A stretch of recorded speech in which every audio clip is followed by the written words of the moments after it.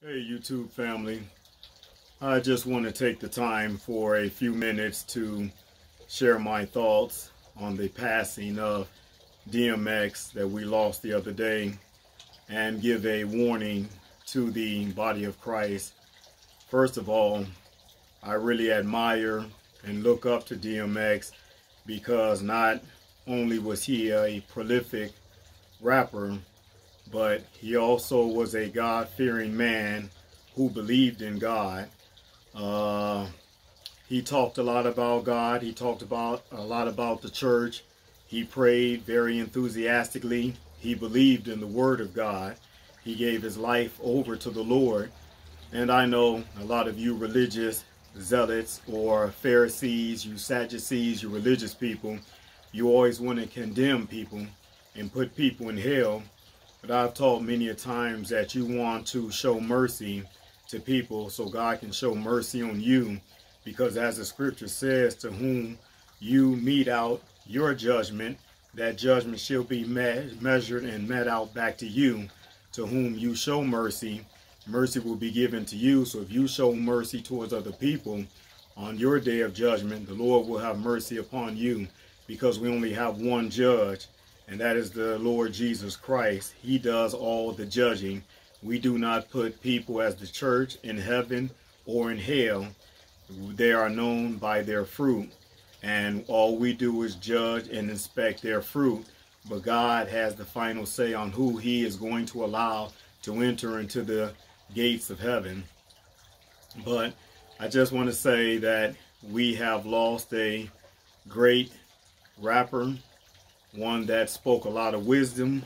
He spoke a lot of knowledge. Everyone has their struggles. You know, if you want to try to focus on his flaws with drugs, I'm a conspiracy theorist myself, and I have my different point of views. Kind of like just with Kanye West, when you have somebody that steps out of the box for God, especially in the music industry, and he stood up many times and told people that the music industry was satanic.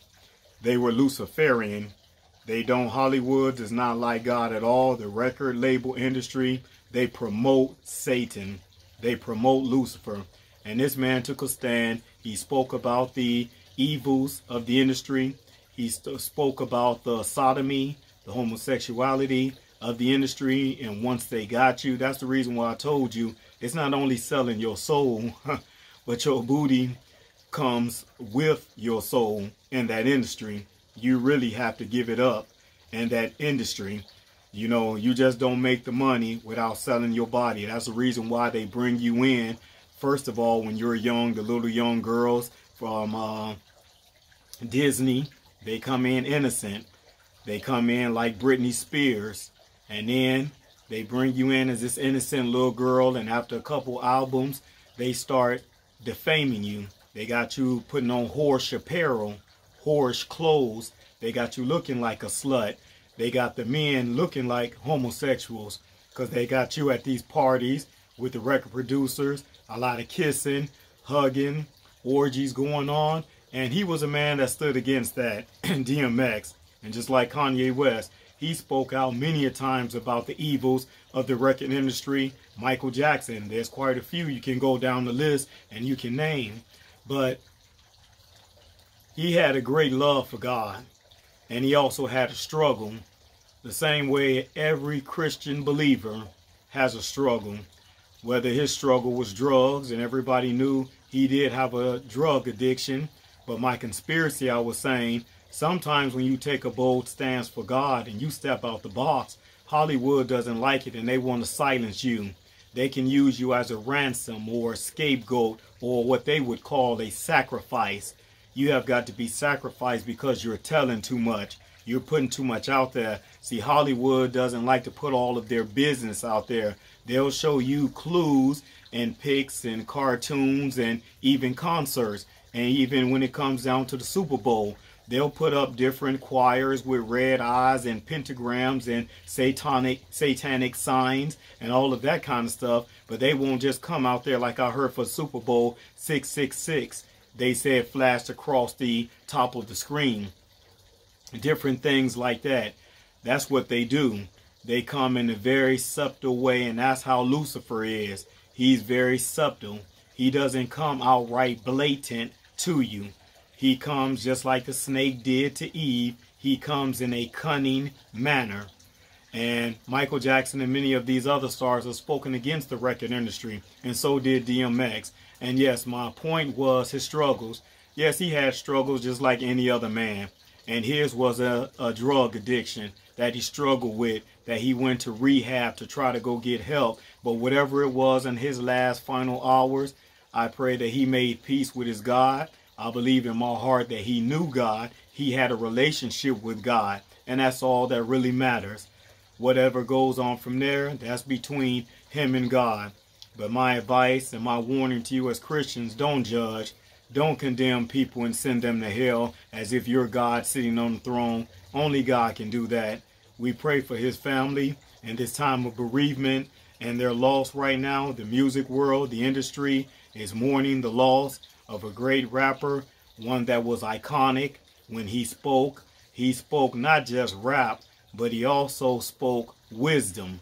He made sense of different things going on in life. On the economical, sociological level, he dealt with the mind of things.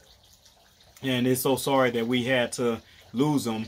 But we all have our own addictions. We all have our struggles, the things that we battle with in life. Yours might be a food addiction. Yours might be pop.